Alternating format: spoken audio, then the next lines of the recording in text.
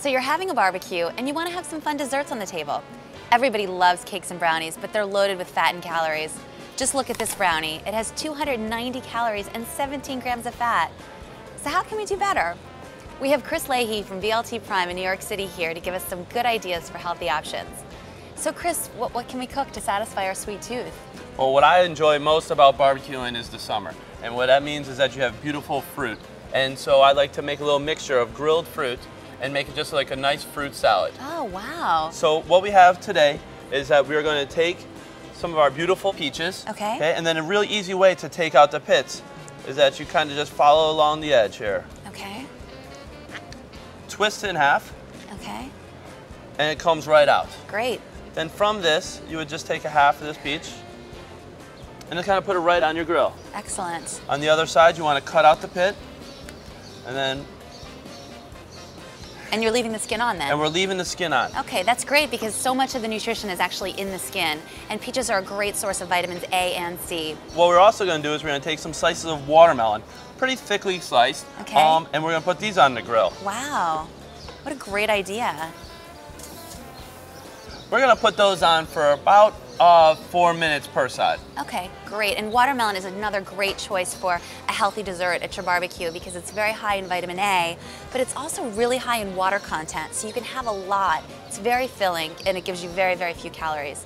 Now, for our salad, we're just going to make a simple dressing that consists of balsamic and honey.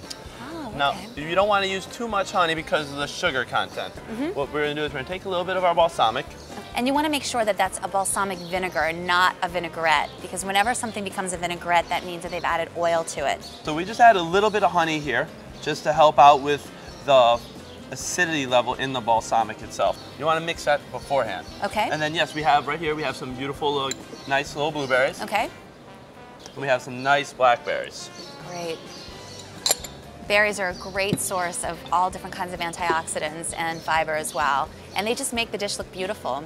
We're going to take some of our beautifully grilled peaches. And how long did you have the peaches on the grill for? The peaches, the time is more of how they look. And then we're going to take some of our grilled watermelon here, just kind of cut them into smaller chunks. So we add our diced watermelon. Again, it's pretty warm.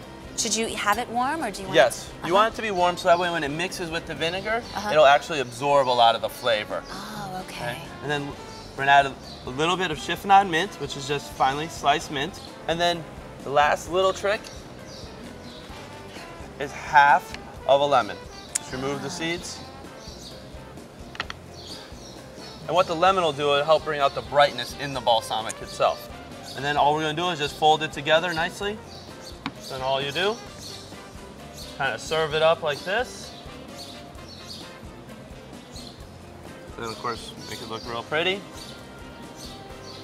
With just some fresh pieces of mint. These are great. Let's take a look at how they stack up though against our traditional desserts. As we mentioned before, these brownies packed in 290 calories and 17 grams of fat. But Chris's amazing grilled fruit only has 110 calories and half a gram of fat for a 1-cup portion. Chris, thank you so much for bringing this to our table. My pleasure. Keep checking back for more segments for staying healthy in the kitchen or in the backyard.